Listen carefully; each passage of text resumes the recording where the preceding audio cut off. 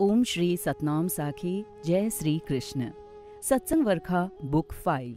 Presented in the book Satsang Varkha, Part 5 is a brief compilation of inspirational episodes quoted by Param Pujya Sadguru Swami Shanti Prakash Ji Maharaj in Prem Prakash Mandir, Kowloon, Hong Kong. Part 15.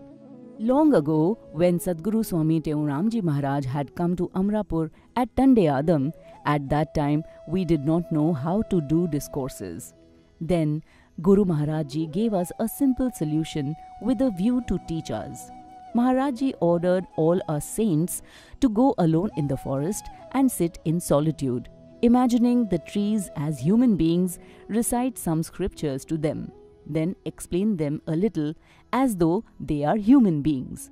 We all adopted such a method as per the orders of Guru Maharaj Ji. While doing this, we learned to do discourses and satsangs. Maharaj Ji used to say, when you are alone in the forest, it not only will help your inner well-being, but it will also lighten your soul's burdens. Part 16. Why do you cry in prayer? Guru Maharaj Ji said, we had a storyteller named Isar Singh in Ulhasnagar. When he used to pray, many people used to cry. I asked him one day, your prayers bring people to tears.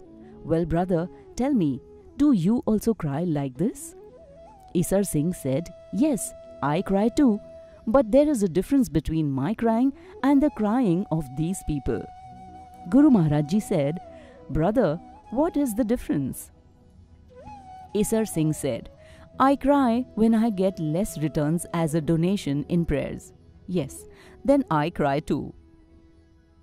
Guru Maharaj Ji said, brother, crying like this is useless. The real tears or crying in love for God softens the heart and it brightens our mind. Boliye Sadgurudev Bhagwan ki Jai.